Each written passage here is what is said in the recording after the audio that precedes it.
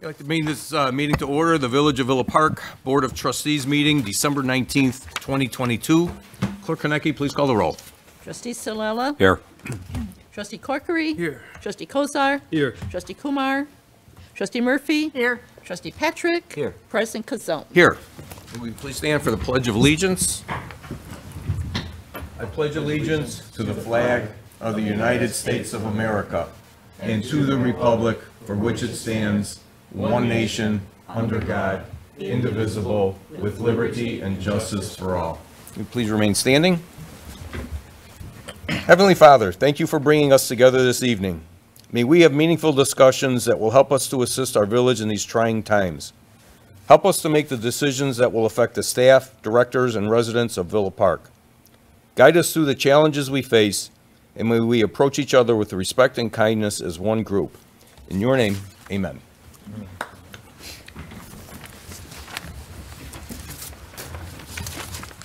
Okay, we're going to move to item 3, which is a life-saving award presentation to our Lieutenant Brzezowski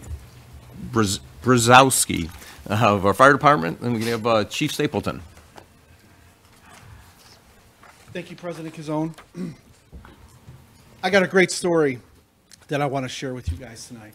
But first, the men and women of the Villa Park Fire Department work 24 hours on, 48 hours off. We invest tens of thousands of dollars in training them and providing them with the best possible equipment so they can in turn provide the best possible outcome for our residents during an emergency. What's unique about the fire service, as well as the police department, is just because someone is off duty doesn't mean that they turn off their training like we turn off the light switch when we leave the office every night. And this brings me to a great story I want to tell you about Lieutenant Ron Brzezowski. On the night of November 5th, while out for a team dinner with his teenage daughter's soccer team outside of St. Louis, Ron's daughter Nikki alerted him to a serious medical emergency with one of her teammates. Her teammate was choking, so Nikki's first reaction was to get Dad, the firefighter, because he'll fix it. Ron was able to successfully perform the Heimlich maneuver and dislodge the obstruction. And the girls went back to being girls on a soccer trip, and Dad was shunned back to the parents' table. What a great story. And that's why we're here tonight, to award Lieutenant Ron Brzezowski with the Life Saving Award. Lieutenant, on behalf of the Villa Park Fire Department, the Village of Villa Park, we'd like to present you with this Life Saving Award presented to Lieutenant Ronald Brzezowski in recognition of your selfless and courageous act of rendering aid in a sudden and unexpected situation in November 2022, which resulted in the preservation of life. The Village of Villa Park Board of Trustees presented on December 19th, 2022.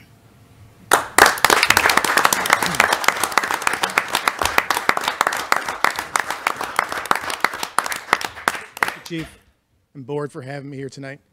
Everybody's showing up. It was great to be 1 for 1, given the Heimlich maneuver out in public, so it worked out well for me. So thank you.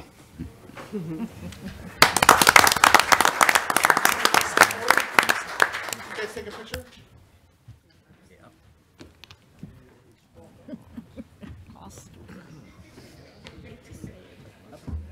Yes, we know.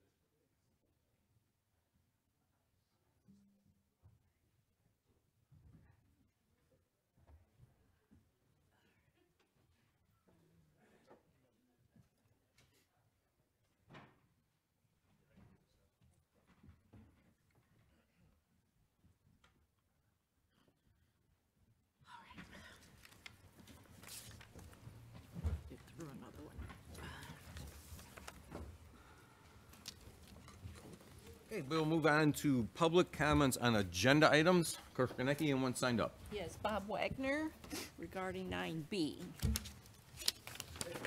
Bob Wagner, 114 West Monroe. Here to speak about, or speak in support of item 9B, which is the resolution approving an engineering services agreement with CDM Smith of Chicago, Illinois for the grade separation feasibility study. I know that this is part of the strategic plan for the village, but as a member of the Bike, Pedestrian, and Transit Subcommittee, this is something that we have advocated for a long time. I noticed in the memo, it does mention that the work product will be produced in 8 to 9 months, but I didn't see anything in the specific agreement that set out the time span. So that's one question I had. The Bike, Pedestrian, and Transit Subcommittee will be working on a walk-friendly community application again sometime in 2023. And of course, having this in place will certainly enhance our application. So I'm hoping that the Bike, Pedestrian, and Transit Subcommittee can be kept in the loop, and, you know, if there's appropriate for us to be involved in some way, we would certainly appreciate it. And that's all I had. Thank you. Okay, thanks, Bob. Okay, Joe Amore, also 9B.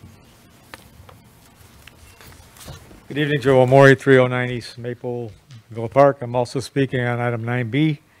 As the chair of the Bike and Pedestrian Transit Subcommittee, we met last Wednesday, but time constraints kept us from taking official action on this proposal. So this is my personal opinion. But as a matter of information, we did present to the manager, the previous manager, back in 2021. We had worked on this issue, and we thought it best at that time that we prioritize a pedestrian underpass at the metro station and one at Villa Avenue, not including Addison Road, which we suggested that the Union Pacific second train warning system be installed there. That information was forwarded on to the interim manager in February of 2022 of this year, and then sent to Manager Harline in July. Based on that information, I'm sure that he's the one that's been driving this effort to get this into the first stage. So looking into this, I was able to retrieve those emails and pass them along to the trustees this afternoon so that they could take consideration of what our product was before they took their vote. My idea was to think that we would best serve the public if we could separate the projects and do one project that would consider just the pedestrian underpasses at the metro station and Villa Avenue, and then a second project to do the grade separations at the vehicular crossings and any additional pedestrian crossings they might not want to add. There's a number of reasons for this. Lately there's been a general reluctance from Union Pacific to add pedestrian underpasses anywhere on the right-of-way. This might have to do with their issues with Metro. I believe you might be able to lower costs because the information that would need to be garnered to provide back to the board would be a much smaller amount if you're just considering those two projects, the two underpasses. It came to my attention last week, actually this past weekend, that in the Federal Register, they just published a $2.3 billion passenger railway projects grant, and the applications have to be done and completed before March 7th. So to concentrate on the smaller project, I was warned that you would probably need an army of consultants to fill out all those applications in the Federal Register. I did email copies to the manager and the appropriate people for that. But once again, to do the grade separations on the streets, I would think that it would be better served to have the Traffic and Safety Commission get involved with then and be able to provide their input towards the resolution of the decision-making.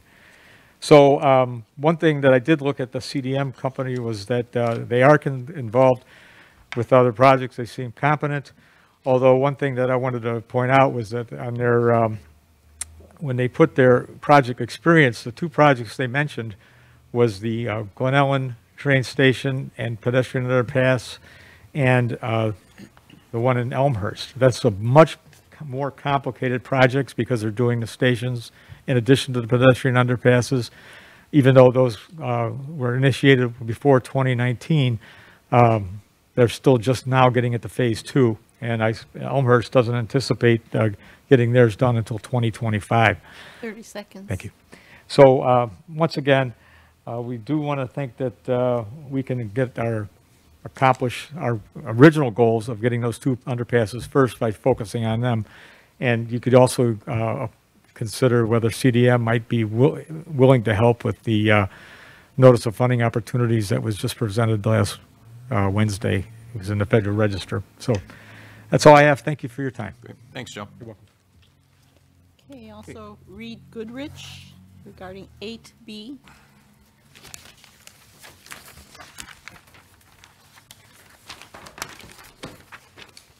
The last time I spoke up here, I mentioned the pension obligations for the village, and I see the most recent budget notes have that number at $59 million. I'd also at one time questioned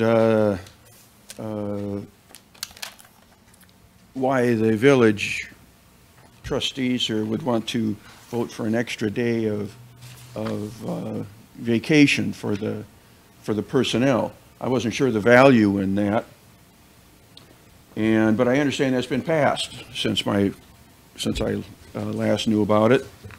And I would like to ask, was there any tangible return for that vote for the benefit of the village?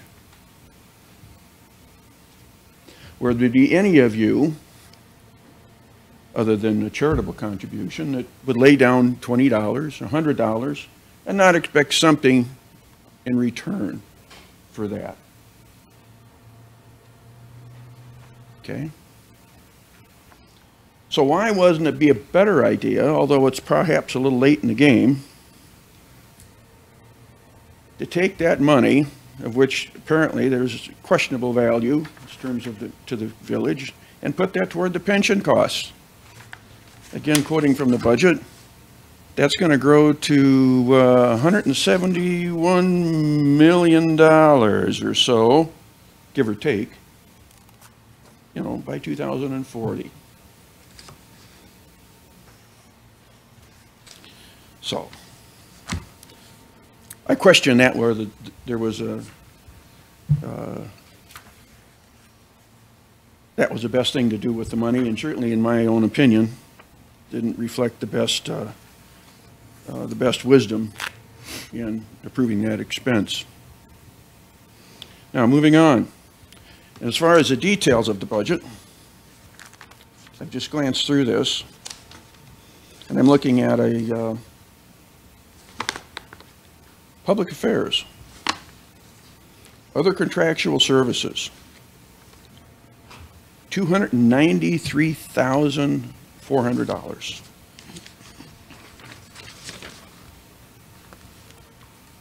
Information technology, other contractual services, $349,700, or about $643,000, give or take a few dollars. Does anybody know what's in there? I see that there's been a movement to Excel, or Microsoft, in the computers. And I know they charge a lot for fees and licenses. I can recommend a couple of alternatives, being OpenOffice and Google Docs, that are much less expensive. And in fact, I can tell you that Menards, as a business, uses OpenOffice. And I'm sure their affairs are probably just as sophisticated as Villa Park. And why those weren't considered, you know, it baffles me. It looks like a decision of that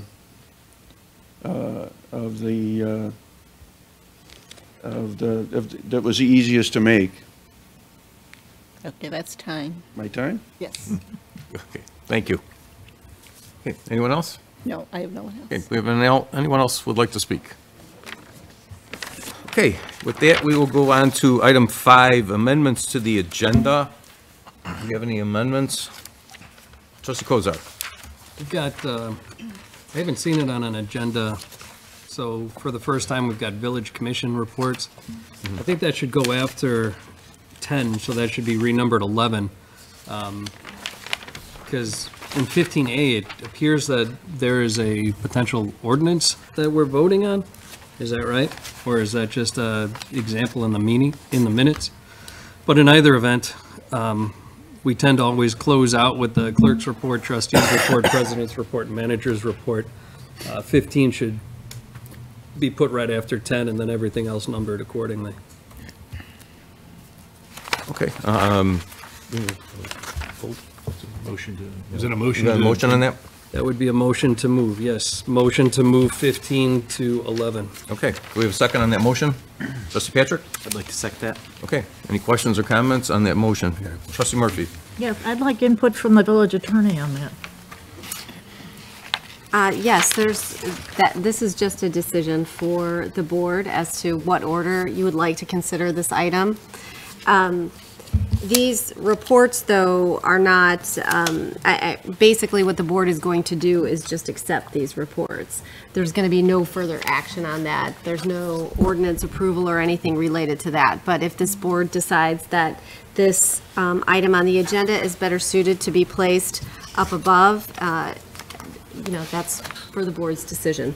It's not dictated in our village code with respect to this commission report order, and so it's a decision of the board. Okay.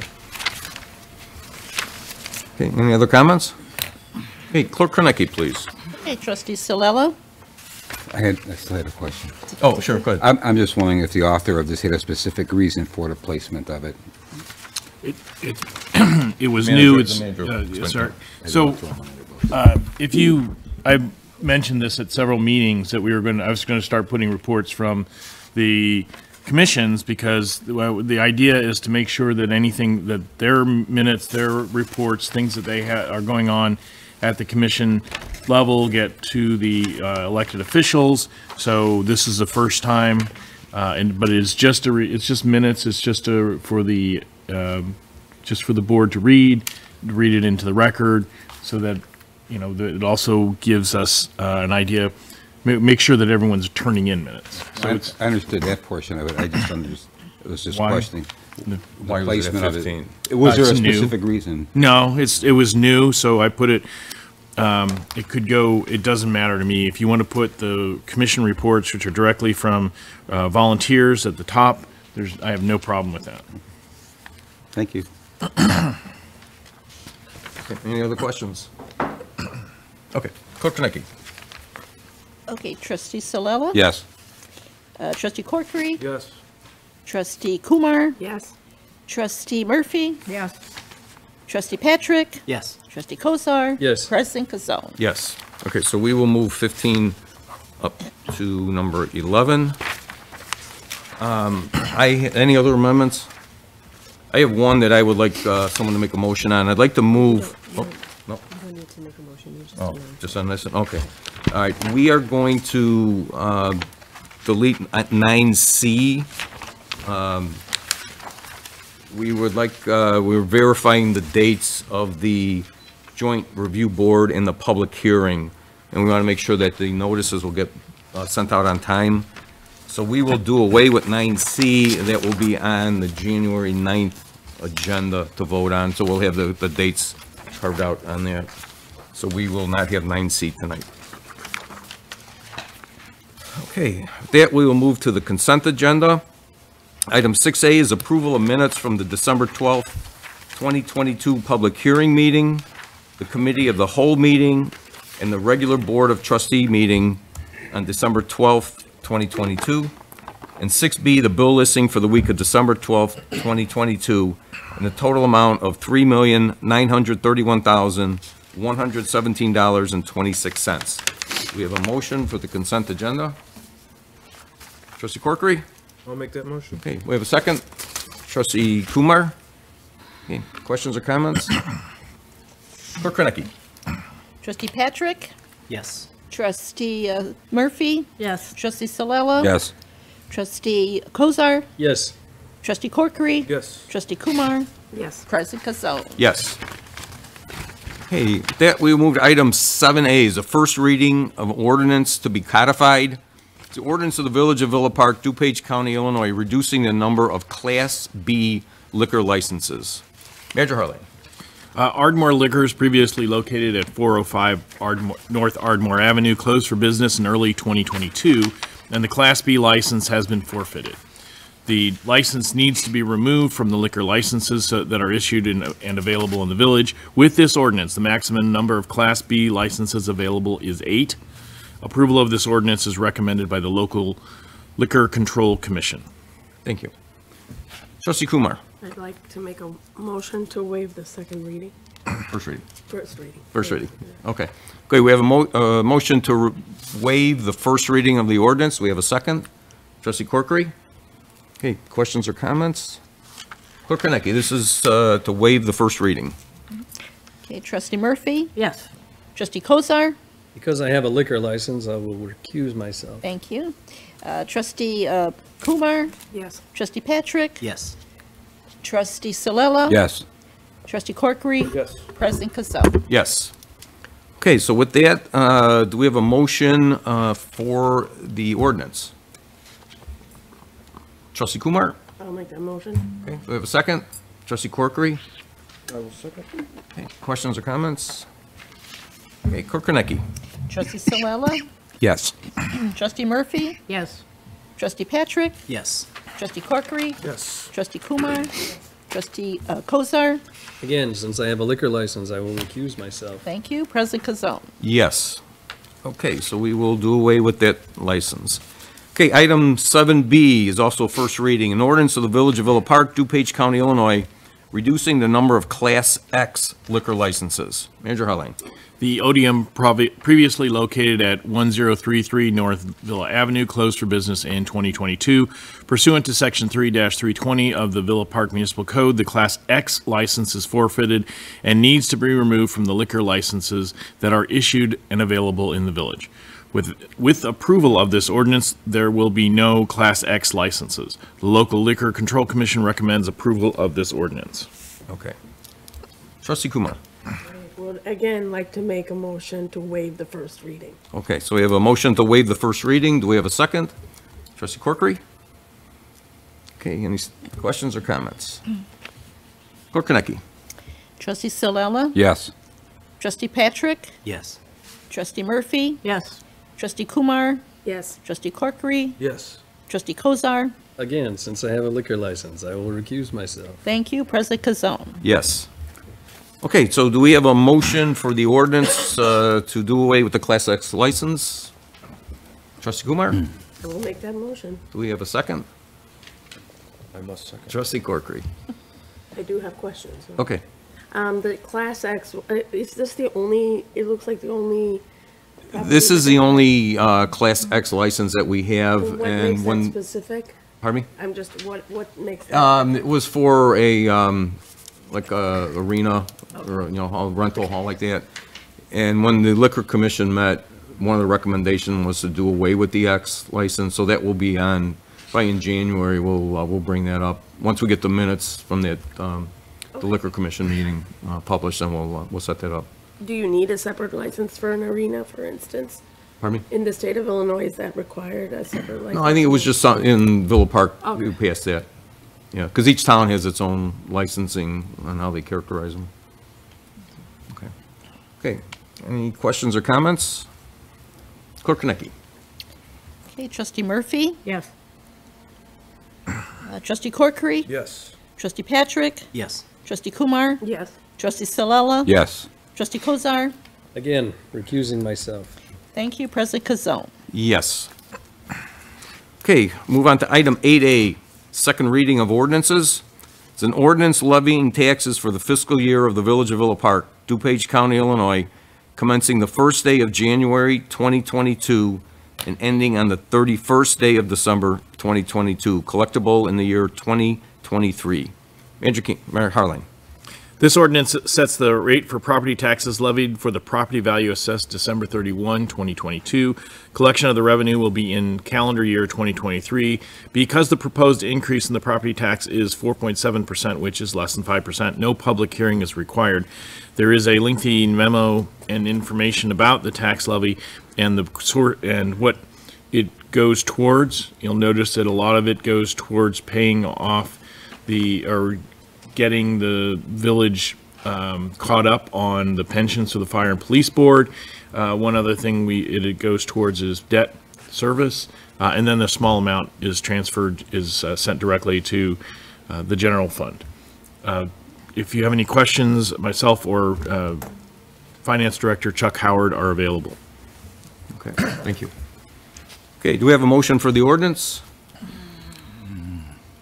Trustee Kumar? I will make that motion. Okay, do we have a second? Trustee Salala? Okay, any questions or comments?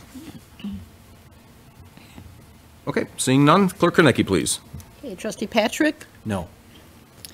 Trustee Murphy? Yes. Trustee Corkery? Yes. Trustee Kozar? No. Trustee Salella? Yes. Trustee Kumar? Yes. President Kazone? Yes. Okay, so that passes.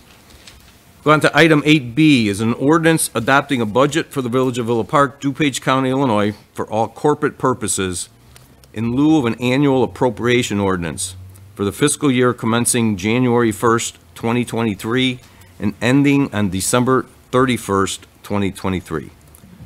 Andrew Harling. The village's fiscal year 2023 budget ordinance allocates funds for continued provision of villa services, as well as significant capital investments as discussed during the village's November 7th special board meeting and budget workshop.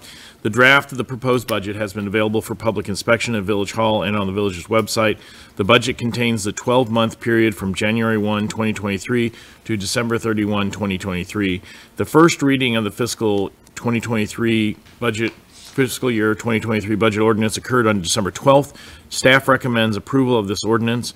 There's also a two-page memo provided in the packet, and at the end of the packet, there are specific motions or amendments that could be offered to address specific items that had been that I had been approached by by trustees, and those will cover the specific items of increasing money for tree trimming or for construction of sidewalks in the 50/50 program. And that's my entire spiel. Okay, all right, thank you. Okay, do we have a motion? I'll make the motion. Okay, Trustee Lowell, do we have a second? Trustee Kozar? I'll second. Okay, questions or comments? Okay, seeing none, Clerk Konecki, please. Okay, Trustee Patrick? Yes. Trustee Murphy? Yes. Trustee Corkery? Yes. Trustee Kozar? Yes.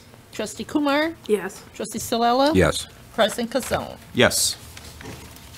Okay, we'll move on to item 9A, resolutions. It's a resolution of the Village of Villa Park, DuPage County, Illinois, approving the final change order number 1 to the contract with Arrow Road Construction Company of Elk Grove, Illinois, for construction of the Rebuild Illinois resurfacing project for a net deduction in the amount of $28,910.25. Mayor Harling.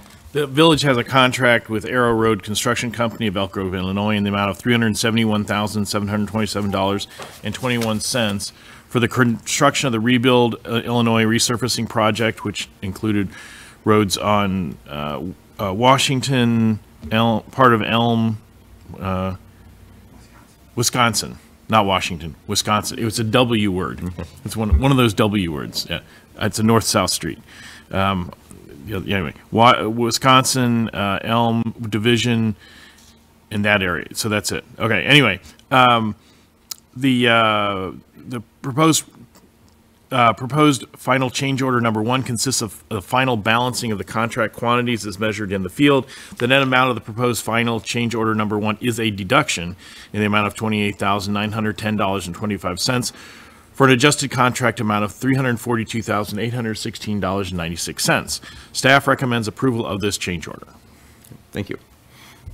Okay. Do we have a motion? Trustee Patrick. Mr. President, I'd like to make that motion. Okay, do we have a second? Trustee Kumar? I will second that motion. Okay, questions or comments? Just good, yeah, they did excellent work. I just wanted to throw that in, and I don't know if you wanted to add anything, but I'm very happy with the product. Yep. Trustee Kumar? I have a couple of questions. So the change, I mean, this is good. It's always good to get money back. But the question is, was there a contingency? Is that why we keep having this? Or is it just, why does it come back? Let Director Guerrero kind of explain how the contracts work. Thank you, Your Honor. On this project, there was no contingency as much as the funding source. What it is really the final measured quantities in place. Additionally, on this project, we are looking at doing what's called subgrade improvements, where we milled off the top 2 inches, but we were expecting or anticipating more of the asphalt underneath being in bad shape, where we have to cut out and repair. Once we milled off the surface, it was determined it was not as in bad of a shape as we thought. And we use an alternate material like a sand mix to fill in some cracks, which then reduced a lot of the quantities that we were thinking needed for the repair of the base, which created the savings on this contract. Okay. Thank you. Okay. Trustee Solella. Will these savings be rolled back into another project? Yes, all this money was money that was generated from the Rebuild Illinois bonds, and it was allocated to Villa Park. So that money stays in our pot. And we are allocating these additional resources. We do have another phase that we are planning to go out for bid here shortly. Rolling those phases into it, we just haven't released those bids because we're looking at some additional work now that we have some savings. And if you remember, this bid actually was about $100,000 less than what we were estimating. So we've generated about $120,000 that can now be allocated towards other roads in the community. It's great, thank you. Okay. Any other questions? Okay. Seeing none, Clerk Kornacki, please. Okay, Trustee Solella? Yes. Trustee Corkery? Yes. Trustee Murphy? Yes. Trustee Kozar? Yes. Trustee Patrick? Yes. Trustee Kumar? Yes. President Kazone? Yes. Okay, going on, item 9B is a resolution of the Village of Villa Park, DuPage County, Illinois, approving an engineering services agreement with CDM Smith, Inc. of Chicago, Illinois, for the grade separation feasibility study in an amount not to exceed $97,624. Manager Harling. Included in the Village of Villa Park strategic plan is the advancement of studies for additional railroad grade separation for the community. This engineering agreement with CDM Smith is to review several locations in the community to assess the nature and demand both vehicles and non-motorized users to identify the most feasible location for a permanent grade separation across the Union Pacific Railroad. The study will include review of the existing conditions along with selective outreach workshop to gather additional context of locations to provide evaluations of locations and alternatives. This study will assist the village to focus efforts on the advancing possibility of grade separation to help secure funding for a future project. Staff recommends approval of this engineering agreement with CDM Smith of Chicago, Illinois for the grade separation feasibility. And this is a not to exceed amount of $97,624. Myself and Director Guerra participated in a phone call. I did one phone call, he did several to try to make sure that there was not a way to get this project for less money. We assumed originally that this would be, what, $50,000, $60,000 study, but they have, as Mr. Amori pointed out, had some successes in the past. So the agreement is proposed in the FY23 budget to be funded with street improvement funds, and it satisfies one of our short-term complex goals. Staff recommends approval of this resolution. Thank you. Okay, do we have a motion on the resolution? I'll make that motion. Trustee Corkery, do I have a second? Trustee Murphy. I'll second that motion. Okay. Questions or comments? Trustee Kumar. I'm wondering, okay, so it looks like we are redoing some of the stuff we did before, and that is adding to the cost. is that part of the cost? Are they doing something more that they didn't do in the past with regards to this project? I'm going to let Director Guerrero, what specifically, are you talking about the committee, the bicycle pedestrian and? Yeah. This is a proposal to get a engineering study with, with some And is there an greater advantage? level of. Because I think we had some community members come out and talk about the advantage of maybe contracting this to a smaller space or something. This is what I understood, but maybe I'm not understanding it correctly. Director Guerrero, Okay. Yes, so thank you. And yes, I think the Bicycle and Pedestrian Safety Committee has obviously been a priority of theirs to get this going and looking at it. The reason this study is a little bit more quantitative, we're looking at actual quantitative factors to determine locations. I know as Mr. Morey spoke, there was some discussion. We felt this was the best approach to kind of do an evaluation of all locations, so they're not exclusive. But there's several factors when you go into these. You have the pedestrian factor, you have the vehicle factor, and there's kind of competing interests on those. So this study is to help narrow the village's focus and to narrow it down into specific locations with the most advantageous to acquire funding in the future. As Mr. Morey's pointed out several times, there is grant possibility through the federal and state. However, there's a lot of key components that you have to hit and key measurable factors.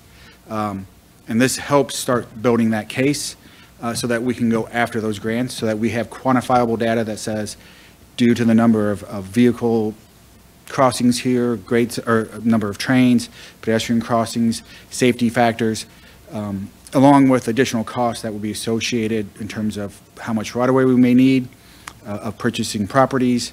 And so this study is while it's kind of expensive, will help guide us to be pinpoint accurate and when we go after funding.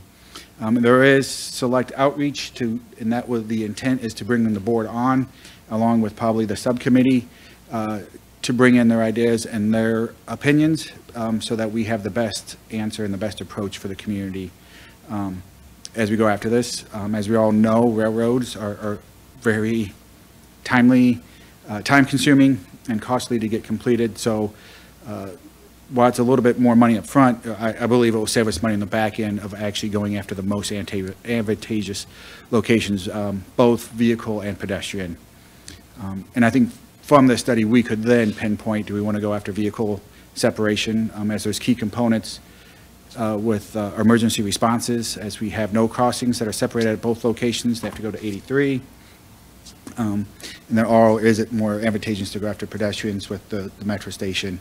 Or is there a combination that we can attend at one location? So it's to try to wrangle in all those possibilities so that we can have the best advantage moving forward. And so what is the process of the study? So anyway, are they going to involve all parties, the CDM Smith, on the get-go? Are they going to be involved with setting it up along with the village, or how is that going to? Correct. Oh, okay. In the proposal, there is the select outreach early on, Mm-hmm. where they would get the opinions of the board, of what the board's opinions on where we believe. We probably would work through that maybe in a COW discussion, and then have some meetings with the pedestrian and bicyclist committee, and gather that information to get, that's where the context comes around, as there's several different ways to do it early on, and then from there, then they can start assessing some of the more quantifiable data, the number of trains, the number of cars, vehicle counts, those sort of things. Okay. Okay.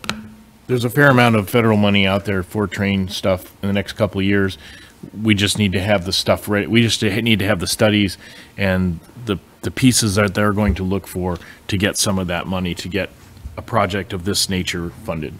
You're trying to set up the stage for everything at this time, Exactly. is what you're saying, yes. Exactly. Mr. Kozar. Mr. Amore had suggested the possibility of separating this and doing, I think the suggestion was, if I understood it correctly, do a study on just the pedestrian side and then just the vehicle side. Is that correct? I can't really, you can't explain your, but I think that was the gist of it, but What is the, Director Guerrero wants to Yeah, what address is the it. possibility of separating it, and would that affect the cost of the study? We can look into that. I don't think it would dramatically change the cost. Obviously, a lot of the factors we're looking at, number of trains a day, some of those factors are consistent for both vehicles and pedestrians. So I think if we're going to look at locations, it's prudent to just look at both of them at the same time versus solely looking at locations for pedestrians and solely looking at locations for vehicles. Obviously, in our community, we have 3 major roadways that would be the most convenient to look at for vehicle crossings. And then we have up to 3 to 4 pedestrian crossing locations. But however, I would say due to the length of our community being in width, they're kind of confined in the same area. So that look would probably just be advantageous to look at both at one time. I would say the factor would be moving forward. If there's advantage of going after one or the other, not both at the same time, would probably be the decision. I think it would be prudent in your feasibility side, your preliminary side, to look at both at the same time, because you're looking at similar factors for both pedestrian and vehicles at the same. So have you considered, or has anybody considered what the ultimate cost to put in a underpass or overpass? I think depending on ballpark, about $10 to $13 million. 10 to 13 million, and then for vehicles. Pedestrians are dependent a little bit, but you're still talking millions by the time you get in. And then Manager Harlan, you had said there's a lot of grant money out there. All right, say it ends up costing 15 million.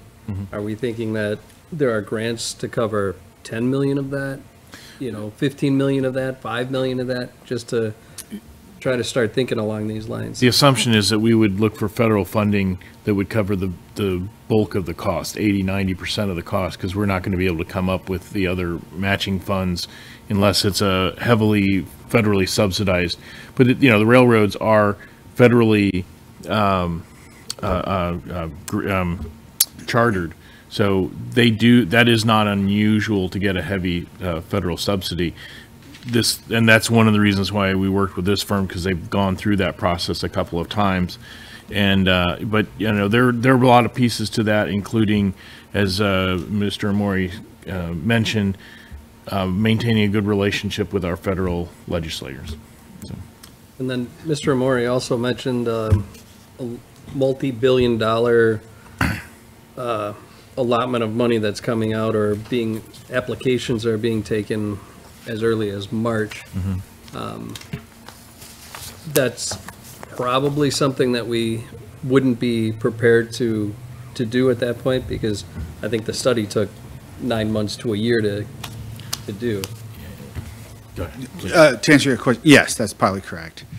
Those applications for the federal side are pretty involved and require a lot of detailed analysis, like cost-benefit ratio, those sort of factors, which incorporates total costs. And we don't have any location defined well enough to anticipate those costs at this time. That's the goal of this study, is so that we can start working on that location.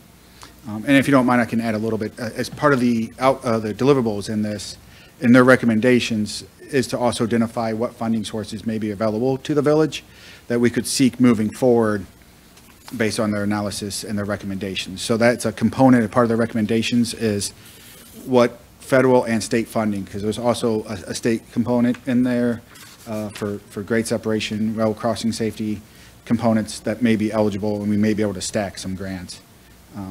And so that's part of this study as well, is to identify which funding sources are available at this time for us. Then my last piece of it was what we're voting on is a not to exceed number. I mean, do we have a contract that is saying that they are going to provide this information for the 97,624? Or is it subject to change that we may, although we're approving 97,000 today, possibly, that number could change and we won't get the full report that we think that we're getting? This was a lump sum, so it's for that report based on the deliverables proposed in the submittal for the proposals, that is incorporated into the contract, I believe, with how the contract specified, that proposal is incorporated into our contract. So those deliverables in that scope were to be required for that 96. Any change would be a significant change in the scope of what we're asking, and then that would need to be brought before the board for that change for inclusion. So as long as we don't change the scope, we're getting what we bargained for. Correct. Thanks. Okay, any other questions or comments? Okay, seeing none, Clerk Konecki. Thank you, Director. Okay, trustee Kumar, Yes. trustee Solella. Yes. Trustee Murphy. Yes. Trustee Patrick, Yes. trustee Corkery. Yes. Trustee Kozar, Yes. President Kazone. Yes. Okay, we have removed item 9C from this evening's. Item 10, public comments on non-agenda items. Do we have anyone signed up? I just have Joe Amori, he had one more item to talk about.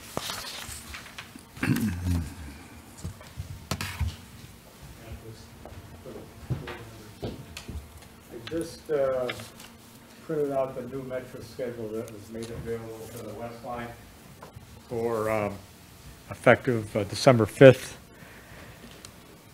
I appeared here last week asking that the warming shelter hours be expanded for the west end of the Metro station. One thing I was mistaken was that I had had discussions with Parks and Rec, and they had said that they were pretty firm about not wanting to open on weekends. They wanted it from, I believe it was from 5 in the morning, Monday through Friday, to about 7 in the evening. So I was pretty surprised the other day when I went by at 9 o'clock and the door was unlocked. So I thought, well, this is pretty nice that they've got it unlocked. And I noticed also that they had a sign on the window, and I thought the sign said 5 a.m. to 11:30 p.m. Well, the light was bad. I had taken a picture, and when I went back to look at the picture, it actually says that the time locks will only operate between 5 a.m. and 11 a.m., 11:30 a.m. So they've actually shortened the amount of time that that warming area is going to be open. We need to be more accommodating to our Metro customers and the residents that want to go downtown. We have another weekend coming up now where the temperatures are going to be brutal. We're talking overnight lows below zero, daytime temperatures in the single digits. We are looking into putting the heating lamps, but we cannot leave these people out in the cold. There are just too many variables. If a train is blocking, a guy gets off a train, he can't get across to get his car to the parking lot because there might be a stop train. What is that person to do? If a train is late or canceled, which happens a lot, what is that person to do? I mean, at some point, are we exposing ourselves to liability because of an arbitrary decision not to unlock the warming house because the people who are responsible for cleaning it want to keep it clean? So I really was disappointed. I was hoping that we could get more action from our village officials to be more accommodating to the people who use that as a gateway to come to the village, work here, visit, or go downtown. So please look into this and see if we can get that, especially with this weekend being Christmas, see if we can get that station opened up so that these poor people won't have to stand outside. You know, frostbite can occur at 0 degrees in just about 15 minutes. It's unacceptable, and I would really hope that we could do better. Thank you. Thanks, Joe. Okay, any other public comments on non-agenda items? Thank you. Okay, so we will move on to Village Commission reports, Traffic and Safety, Parks and Recreation, Community Fund Commission, Environmental Concern Commission, Bike Pedestrian Transit Advisory Subcommittee, Historical Preservation Commission, and the Board of Fire and Police Commission minutes. Do we have a motion to approve all of these? Okay, to accept the minutes as they were delivered. Trustee Corkery? I'll make that motion. Okay. Trustee Kumar, I'll second? second it. Okay, any questions or discussions? Trustee Patrick? Is this something that we can expect to see every month for the commissions? Manager Harling? That was my plan. Okay. unless they're, unless you don't want to see it, but I wanted to test this and see. And if there's other comments, questions, when they have events, posters, that sort of thing, that's my goal, is to, I know we have liaisons, but just to give a little bit more, share a little bit more information with the Board of Trustees. Just goes there. I like that you're putting these on there. I think it adds to, our idea of transparency. I know that you can dig around the website and potentially find these. I'm not sure. I've been unsuccessful many times trying to find minutes, and usually just go to the couple of meetings that are recorded, which are not these. So I think it's great that you're going to start putting these up here, and it allows everybody to see what's going on in all our commissions and hopefully get more involvement and just, just the knowledge of kind of what's going on behind the scenes. So thank you for taking that initiative and listening to some of the comments of the other trustees that wanted this up here. Good. Trustee Murphy. Yes, I don't have any problem with the minutes being on there, but I don't understand why the board would have to approve them, because they're approved by the commissions, the commissioners, the liaisons participate as well. And if we come back and don't approve one of them, then what's the reverse process? Then it goes back to the commission and you're going in a circle. Yeah, according to our attorney, we're not really approving them, we're just accepting them as they were, presented to us. I don't know if we have to do that, but, as long as we're getting them up here, we can do it. And, in the future, we can discuss it, maybe just have it on here as a report and just leave it at that. Well, But the first time, so we're just voting to accept them as they've been, given to us. I don't have any problem with it. Planning and zoning is missing. Yes, it is. Oh, thanks. Okay. Trustee Kozar. The ordinance that's proposed under the traffic and safety, that's just like a duplicate? It's not? It hasn't, I'm sorry. Yeah, Sorry. no, please. I'm supposed to be, that has not come to the board yet. That is a proposal from them, so that gives you an idea of what's coming. Okay. Well, that too is super helpful too, that that it's coming our way and we get more than a weekend to review it. So, thank you. Okay. Any other questions, comments? Clerk Kornecki. Okay, Trustee Murphy. Yes. Trustee Corkery. Yes. Trustee Patrick. Yes. Trustee Kumar. Yes. Trustee Salella. Yes. Trustee Kozar. Yes. President Kazone. Yes. Okay, we move on to item 12 now, which is the village clerk's report. No report, thank Okay. you. Village trustees report. We'll start on my right. Trustee Patrick. Thank you. First, I would just like to touch base on what Joe Maury was speaking about just not so long ago. The question that I have for the village is, why can't we extend our hours at the warming station? And what does that look like? What does that process look like for the village? Well, I don't know if you want to. Director Gola come up. We can have Director Kola come up, but I'm going to say something before he comes up. We're going to look into getting some extended hours. There is no heaters on the north side. We investigated that right today. There are heaters on the south side. So he and I are discussing how to proceed, and I'll let him have it. There are some notable, it's going to take some staff time, and there's risk to opening those locations up. We can't provide 24/7. There will be no staff eyes in the building all the time, so we're going to have to figure out a way to make it safe for the people who are in there, and then it's going to be more cleaning for the staff, because there are people who come in there. Graffiti and human waste has been a problem. So. Good evening. When Metra had the ticket agent there, the ticket agent would be there till 11:30, 12 o'clock. And that's, after she left, that's when the building would close. So the building, the hours haven't changed since Metra has not provided an attendant anymore. So that we do have a warming area, the vestibule on the west side of the station, that is open.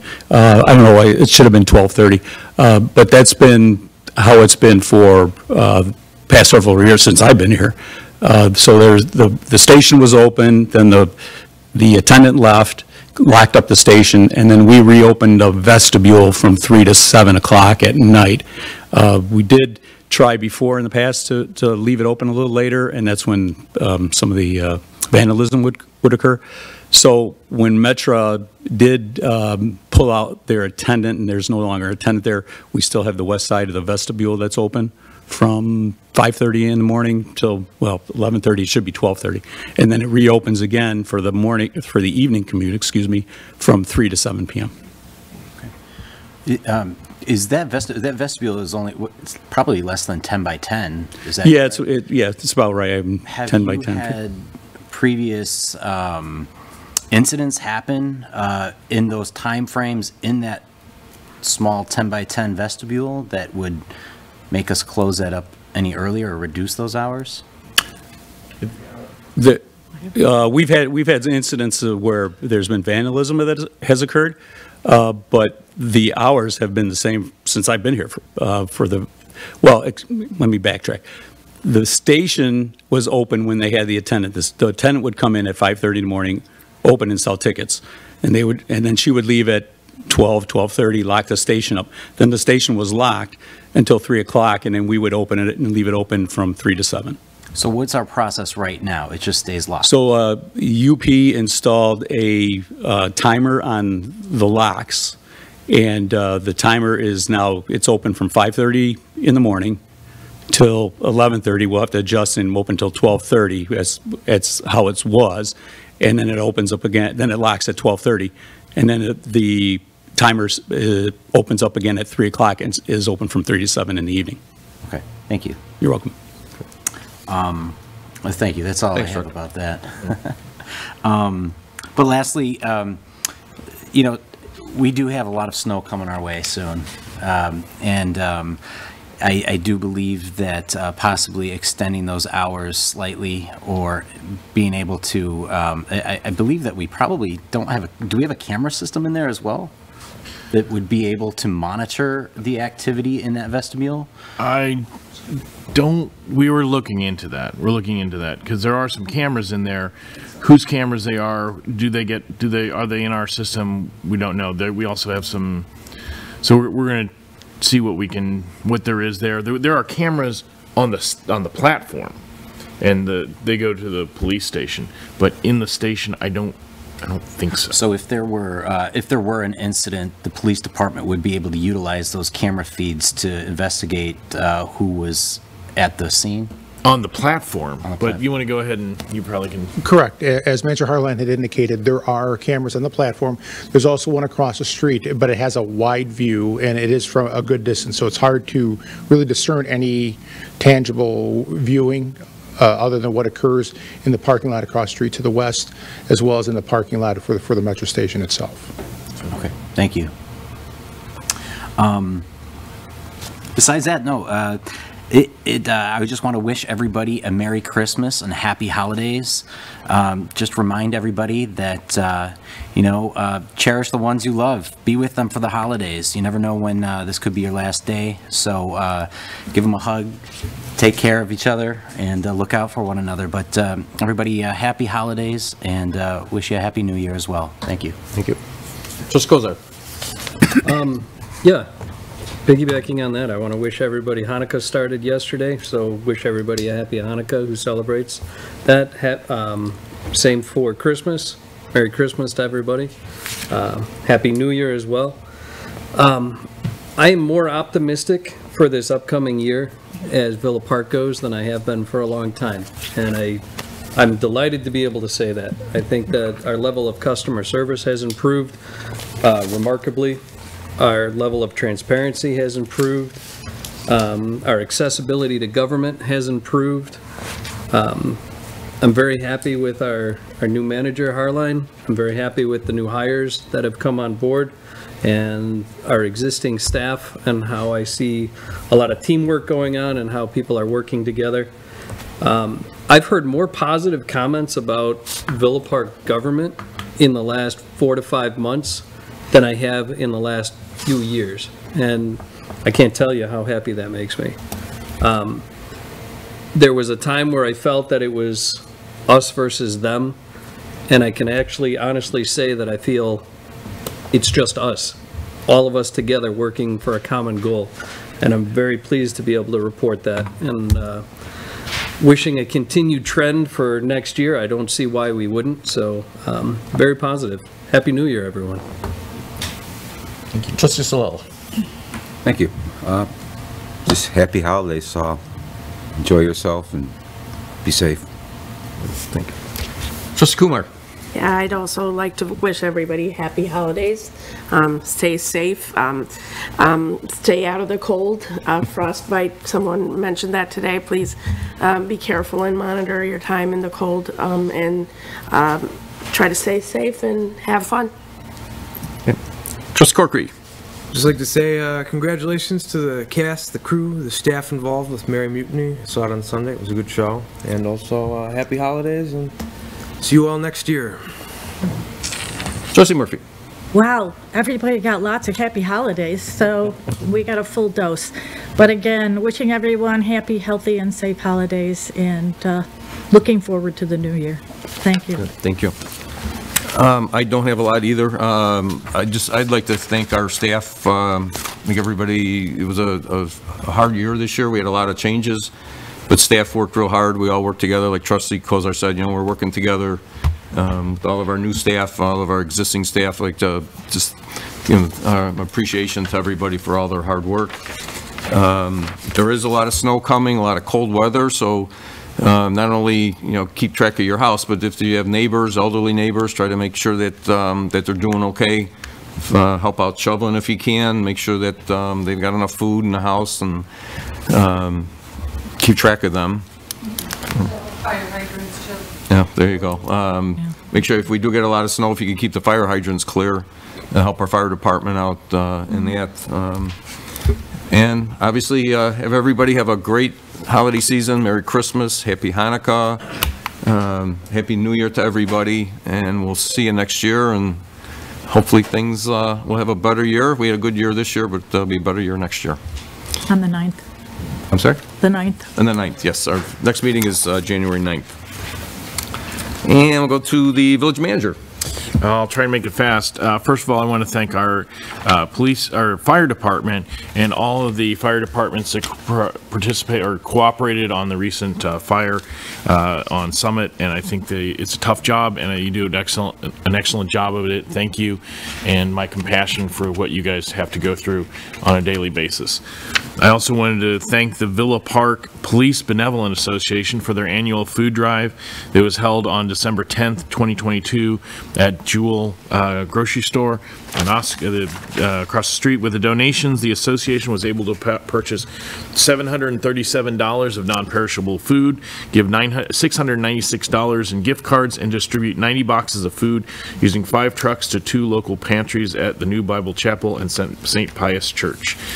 And then I am going to work with our staff and send out an email to both UP, Union Pacific, and Metra staff to see if we can make, and our staff, to see if we can make some improvements. But everything that Director Gola said is true. It's a difficult situation since Metra has pulled out to save funds. We haven't seen, they haven't shared that savings with us, nor do I really know how they would do that, but that's why it's hard to staff. We don't have staff to stay in there. So we'll look at some options to try and keep that open, especially in this next stretch of really cold weather. So more to come. Okay, thank you. We have no executive session items for this evening. So with that, we will go to adjournment. Do we have a motion to adjourn? Trustee Kozar? I will make a motion to adjourn. Do we have a second? Trustee Patrick? Yep. Okay, all in favor? Aye. Okay, we will close our meeting. We'll see you back here January 9th. Have a happy, safe holiday season.